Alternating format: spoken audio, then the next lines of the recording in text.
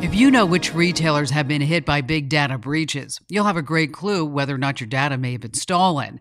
But there are so many, it's almost impossible to keep track.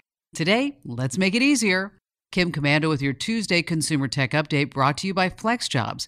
Find a better way to work with remote and flexible jobs. FlexJobs.com. In the past 18 months, if you shopped at Sears, Kmart, Macy's, Saks, or Lord & Taylor, there's a good chance your name, credit card number, and other personal data was stolen. Delta Airlines was hacked too. So was Arby's, Sonic, Panera Bread, and Whole Foods.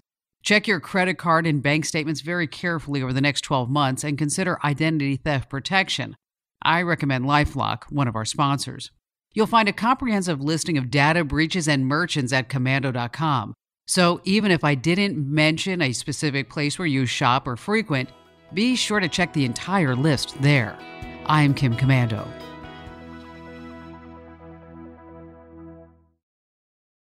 Since our founding in 2000, we at the Center for Internet Security have always had one mission.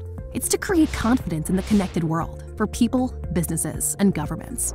As a nonprofit, we do this by drawing upon our core competencies of collaboration and innovation. The world is changing. Cyber threats are evolving, and IT resources are limited. All you want is a way to strengthen your cybersecurity programs efficiently and effectively. Let CIS help you with these efforts. We use a consensus-based process involving IT professionals from around the world to develop and maintain security best practices.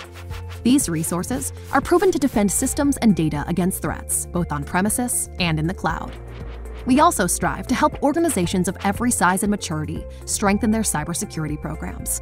This includes serving U.S. state, local, tribal, and territorial government organizations.